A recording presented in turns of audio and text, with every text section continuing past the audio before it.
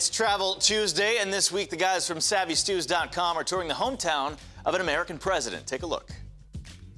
Hey guys, travel isn't just about sun, fun, and relaxation. We've decided to make this layover a learning experience. We've landed in Springfield, Illinois, and we're getting the presidential treatment. American Airlines can fly you from hundreds of cities to Springfield through their Dallas-Fort Worth hub. We booked accommodations through Trivago.com at the Abraham Lincoln Hotel, which is located in the heart of downtown Springfield, the town Lincoln called home.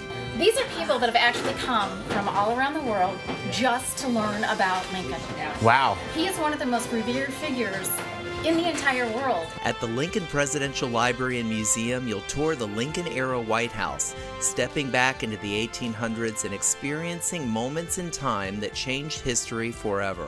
The event which is being portrayed here is the momentous event of Lincoln announcing to his cabinet members his intention to issue the Emancipation Proclamation. After a slice of Mary's peach pie, we went with museum curator Dr. James Cornelius into the archives for a peek at priceless artifacts, including Lincoln's own famous hat.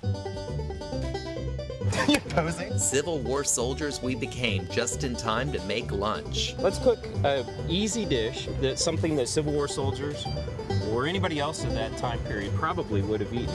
It's called fricassee of chicken.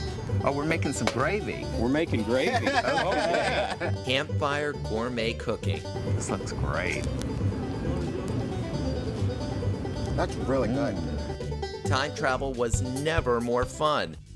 Ladies sing this song, doo-dah, doo-dah. Canton racetrack 5 miles long, oh doo-dah day, da-da-da. It's like the spirit of Lincoln is right here with us. We enjoyed having all of you visit Springfield. For more information on Springfield, visit SavvyStews.com.